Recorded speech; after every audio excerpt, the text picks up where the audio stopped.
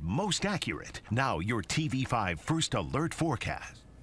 Well, good Wednesday afternoon, mid-Michigan. It is warm out there. In fact, some would already say it's hot. Now, it's just afternoon, and we're talking about temperatures that have already made it well into the upper 80s. In fact, 90 already in Cairo, 90 there in Oscoda. So a lot of areas across mid-Michigan are very, very warm already. And again, it is only afternoon here. So these temperatures that we have, knowing that they're already going to continue to warm up for us, and we have the humidity out there, the heat index values for this afternoon are going to be quite warm. This is a check of the dew point, which tells us how much moisture we have and is related to humidity. So knowing that we have these dew points here in the middle and upper 60s, a few lower 70s out there, that's putting us in the sticky to uncomfortable range here for us. And a lot of folks, as we go into these later afternoon and evening hours with temperatures into the 90s, it's going to get really uncomfortable for some areas because when you combine these two, this is when you get the heat index values already just afternoon here of 95 degrees in Saginaw. So as we go later into the afternoon,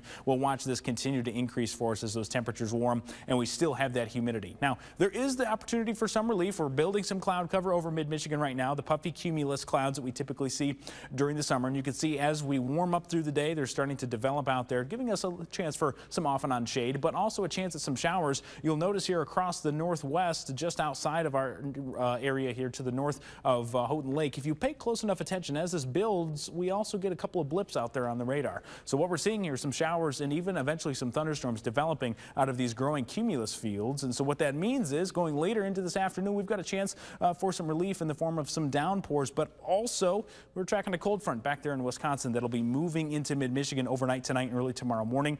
Two forms of relief for us. So let's hope that you find yourself under at least one of them, which we all will be for tomorrow. Now, here's what it looks like on the hour by hour. Going into this afternoon, we've got those initial showers and storms developing out of those growing cumulus fields that we were just looking at out there. These downpours moving throughout our northern counties and our western counties there as well. We'll have some chances for heavier rain, some lightning, potentially some damaging winds for a few areas. Very isolated threat for that. And it'll be off and on as we go throughout the rest of our evening. It is possible that some of these drift down towards the Tri-Cities, potentially the tip of the thumb. More than likely, I think that the Flint area will be on the drier side for much of the evening. It might not be until a little bit later that the Flint area finally sees some of those showers and storms move through. And then eventually we find ourselves in a bit of a dry period as we go into the overnight, but then early tomorrow morning we'll pick up those chances for showers and storms again as that cold front comes through. Behind that cold front, we're talking lots of relief. Temperatures cooling down quite a bit into the upper 70s and lower 80s by Thursday afternoon going into Friday, Saturday, and Sunday.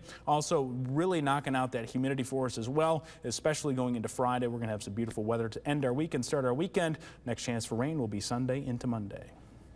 Stay with WNEM TV5 on air, on the go, and online for more news and weather updates.